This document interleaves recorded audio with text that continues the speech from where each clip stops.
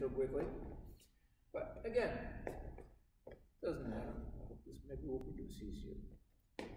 You were stepping over the weapon and stepping back. I just showed a bunch of half retreat actions over the blade. Half advance, finish advance, retreat, retreat. To really get over your blade completely, try to do it in 3 little steps. 1, 2, 3, 4. 1, 2, 3. 1, 2, 3. 1, 2, 3. The danger is not to bring this foot too close. 1, 2. Let's make sure the second step is small and sharp. And 3. Lifting it up and over.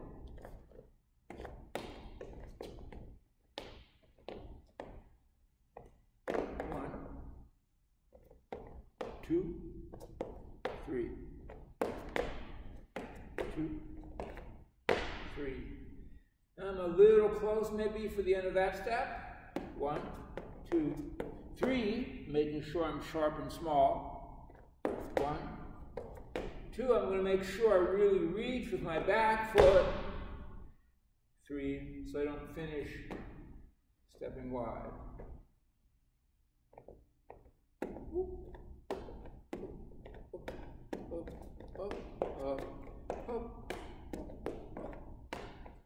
Half advance, advance, retreat, advance, retreat, half retreat, advance, retreat, half retreat, finish retreat, advance, advance, retreat, advance, half advance, finish advance, retreat, half retreat, advance, half retreat, advance, retreat, retreat, half retreat, finish retreat.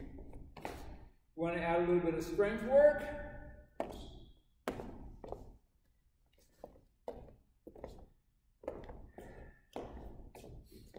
Add your mask. We already did footwork with our mask, of course.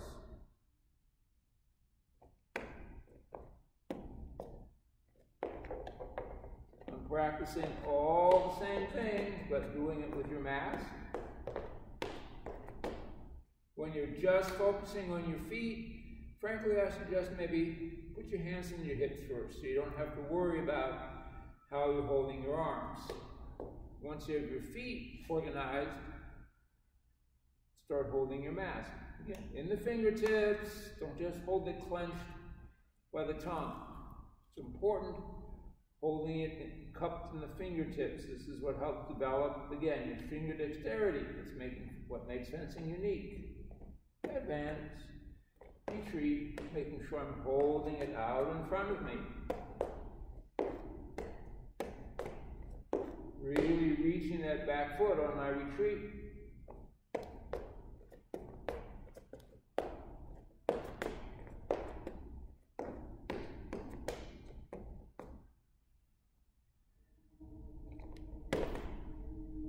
Yeah, make sure that, of course, you can practice putting your foot on your weapon to practice your lunge. So I don't have to worry about my hands while I concentrate for what I'm doing with my feet. Again, good lunge technically starts with the toe lift. You watch a lot of slow motion video of high-level fencers, you'll often see sort of start this way. They're lifting the heel first. Now they're a little bit off balance maybe, really, but you'll always see, even if the start is here, you'll still see that toe kick. To make sure you're emphasizing that toe kick. And again, what happens with the rest of your body determines what type of lunge you're going to do.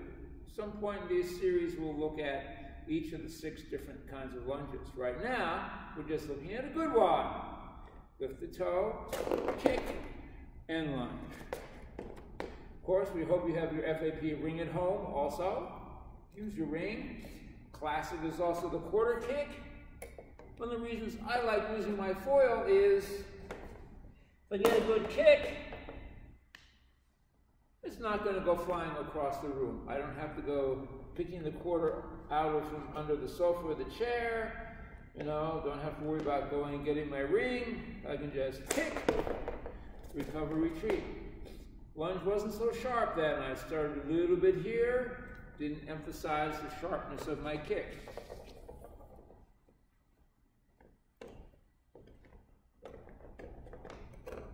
Again, hands to here. If you're doing this, that tells you you're winding up with your body. You should just be letting your shoulders hang on the hips. Okay. Another nice practice tool for you. Okay?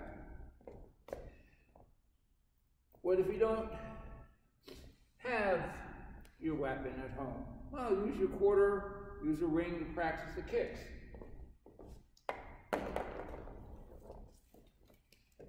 Maybe you have a jump rope. Put that down on the floor. Anything that will help serve. Again, the only thing to be careful of with a jump rope or anything that's round is that you don't, when you step on it, if you lose your balance, just be careful, don't lose your balance. We can do all the jumping exercises we did before.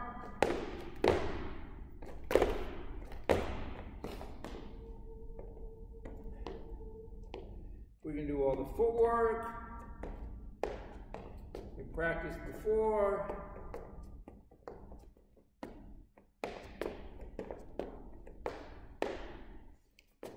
You don't have a jump rope at home? Use a piece of string. Use a piece of rope. If you have a yardstick, that's awesome.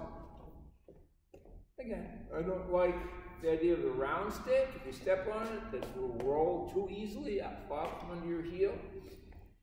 Here's what I think is a old hockey stick.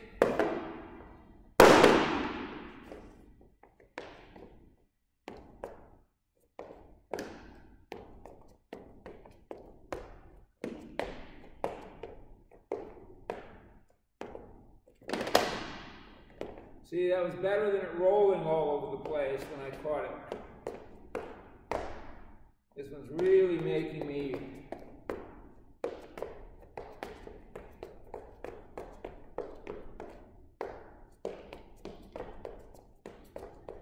see, I'm making a half step, I'm not, and then up, and I step over it. Fun little change of tempo. Again, doesn't have to be your weapon. If you've got your whole bag at home, I bet you have 2 weapons.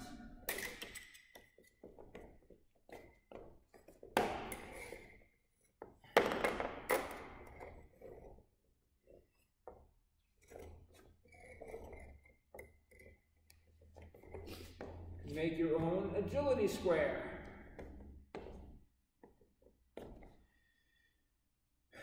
Simplest thing would be to combine forward and lateral jumps.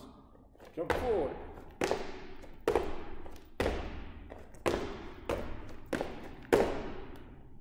Okay? How many times? How many times? Well, that's your challenge. Could do it on one foot. Could do it from on guard. Jump to the side. Jump forwards. Jump back. Jump to the side. Jump backward.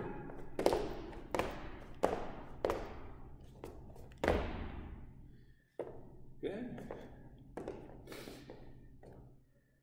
Light plyometric workout. A very good one for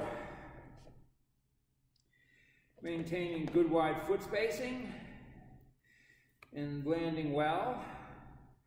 It's also to stand on the diagonal, and rather than jumping laterally, jump circular. Jump 1/4 turn.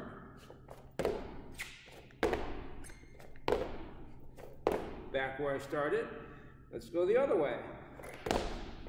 Oops.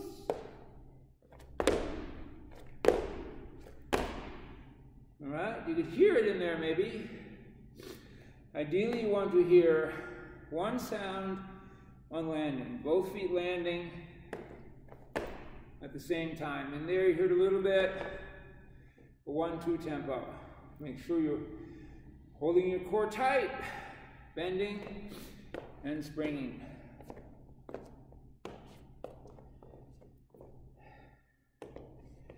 This is making me catch my breath a little bit. Haven't done a lot of plyometric work. I've mostly been focusing on my strength and stability work for my back and hips.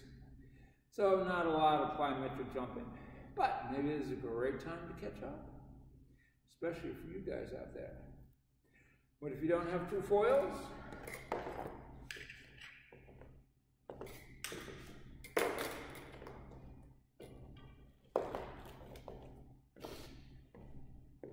Maybe we can go back to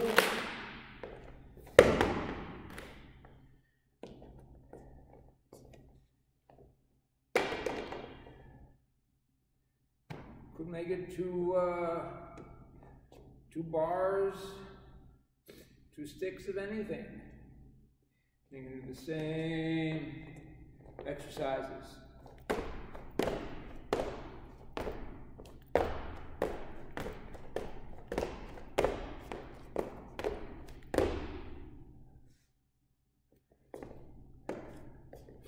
Again, I'm not going through a full workout. These are things for you to do and expand. Which means, of course, make sure you do all of your technical practice, non-dominant.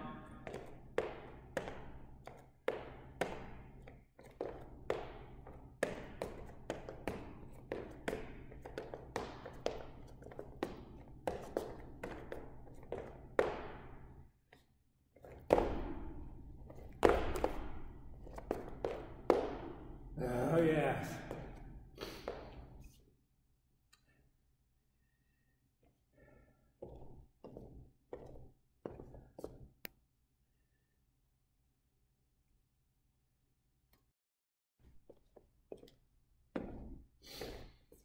Warmed up enough after that last little jumping exercise that take my vest off.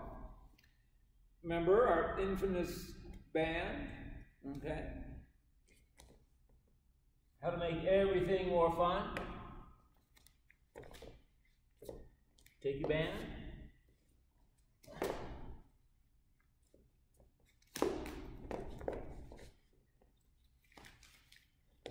Around the knees. Take a moment to flatten it out so it doesn't roll. That's one of the tricky parts.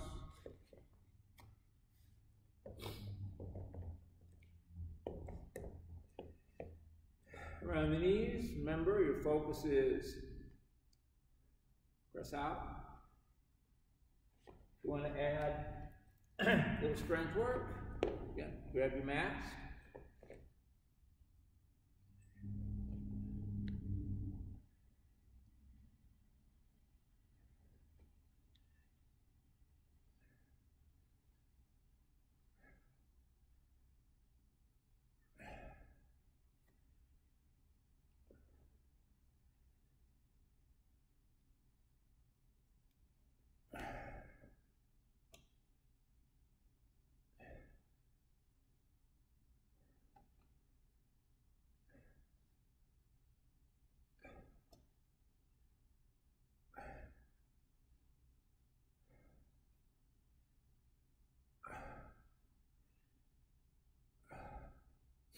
You notice I extend as I go down, and as I come up, I make sure I keep my arm extended.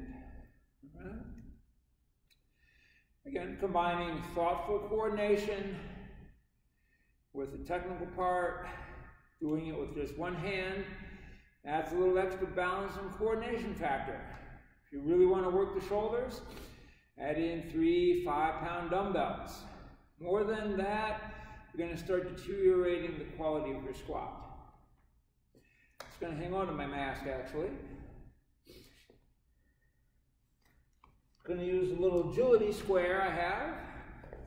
Step, step, step, step.